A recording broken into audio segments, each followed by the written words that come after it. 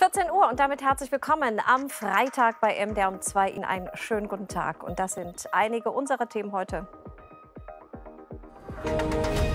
Der Tod eines 48-jährigen Mannes in Zörbich beschäftigt seit heute das Landgericht in Dessau. Angeklagt ist die Ehefrau des Opfers. Die 44-Jährige soll den Mann in der gemeinsamen Gartenlaube niedergestochen und einfach seinem Schicksal überlassen haben. Auf einer Mülldeponie in Griesbach im Erzgebirgskreis ist heute Morgen ein Feuer ausgebrochen.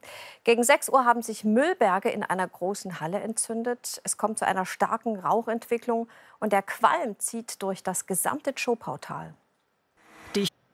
Es hat viele Menschen erschüttert, was sich im Juni vergangenen Jahres in Altenfeld bei Ilmenau abgespielt hat. Ein Vater stach mit einem Messer mehrfach auf seine Kinder ein. 2 kleine Söhne starben und ein weiterer überlebte schwer verletzt. Heute nun wurde im Prozess um dieses Familiendrama das Urteil gegen den 28-jährigen Mann gesprochen. Und jetzt schauen Sie sich dieses Schild hier mal ganz genau an. Es zeigt einen Punkt des sogenannten Stadtplans des Verbrechens. Zunächst hing es in der Chemnitzer Innenstadt und jetzt hängt es bei der Polizei. Loch an Loch und hält doch, könnte man beim Anblick so mancher Jeans heute meinen, die das ein oder andere Bein eher spärlich bekleiden. Das gab es schon mal, wie so vieles in der Mode. Aber trotzdem wollten wir mal wissen, wie kommen die Löcher und Falten in eine niegelnagelneue Jeans? Ein glückliches Schwein heute am Freitag, den 13. Und vom glücklichen Schwein jetzt zur angeblich dummen Ziege. Denn immer wieder steht die Ziege als Synonym für nicht gerade einfache Mitbürger. Und dabei sind Ziegen durchaus intelligente Tiere und nützlich. Und sie liefern leckeren Käse, zumindest finden das einige Menschen. Und diese Geschöpfe haben sich auch in das Herz von Sylvia Puchta aus Jonaswald im Altenburger Land geschlichen und haben so deren ganzes Leben komplett verändert. Ja, und am Wochenende geht es auch in Jessen rund, und zwar beim großen MDR-Frühlingserwachen. In nur 6 Stunden in Jessen unser Reporter Jan. Wie ist die Lage am Schwanteich? Noch ganz entspannt oder schon angespannt?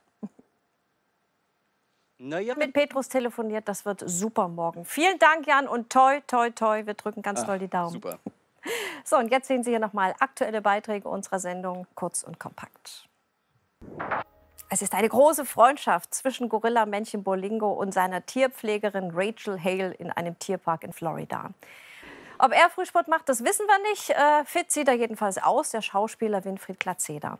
Vor 45 Jahren feierte die Legende von Paul und Paula Premiere. Und der Film ist ja heute ein DEFA-Klassiker. Angelika Domröse und Winfried Glatzeder wurden DDR-Superstars.